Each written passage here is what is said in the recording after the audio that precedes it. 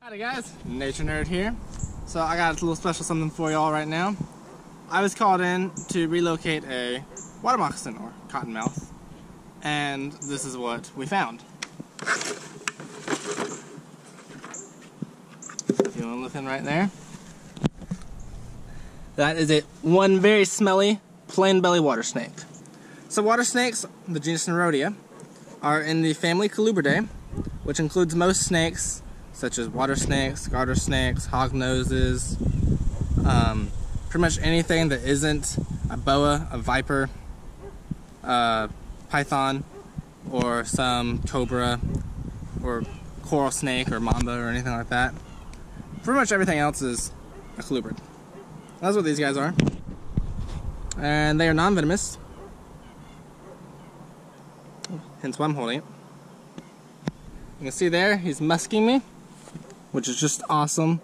And that's just really bad smelling liquid and juices that are now on my hand. It's a defensive mechanism so that he can get away from predators. So this was originally identified as a cottonmouth, and while it does look somewhat like a cottonmouth, I want to show you a few factors that prove that it's not.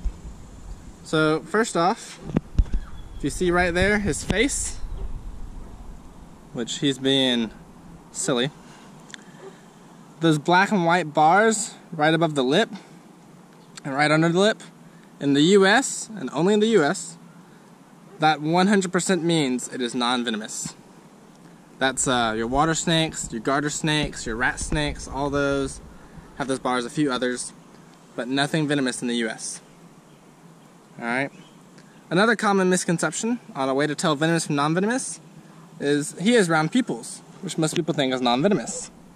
However, there's every snake that has the cat eyes, so to speak, like copperheads and cottonmouths and rattlesnakes, and all your other vipers and boas. They all can dilate the pupils depending on how much light there is, just like we do. And so they can have perfectly round pupils. So while these guys, if you pick them up, they will bite you. This guy bit me, but it doesn't hurt. And while you shouldn't pick up anything that you can't identify, or if you don't want to mess with it, that's fine, just leave it alone. You'll be good to go. Alright. So you can see, right before we caught him, he ate a frog. And that's that bump right there. So, he's going to be fat and happy. He's almost an adult, not quite. Another way to tell that this is a plain belly is you see the pattern. They have these lighter bars and surrounded by the darker borders. And as a baby, those will be really, really prominent. And as they grow older, that generally starts to darken, and sometimes it almost becomes non-existent. So it's not a great way to tell, but if you can see the pattern, it looks like this. So for diet, these guys are big fish and frog eaters, hence the frog on his belly. If you see them in your pond, it means you have a healthy pond with lots of wildlife and fauna in it. We're going to release this guy, and as always, we're releasing him within a mile, because if you don't release within a mile, that drops their survivability, because they're always going to go back to the general area of where they were. Not necessarily like the same backyard, but they have their home range, and they're going to want to get back to their home range. And if there's like 10 highways in between them and their home range, they're probably going to get run over. So we're going to let them go in this pond. They are really good swimmers. And as you can see, he's been calm this entire time.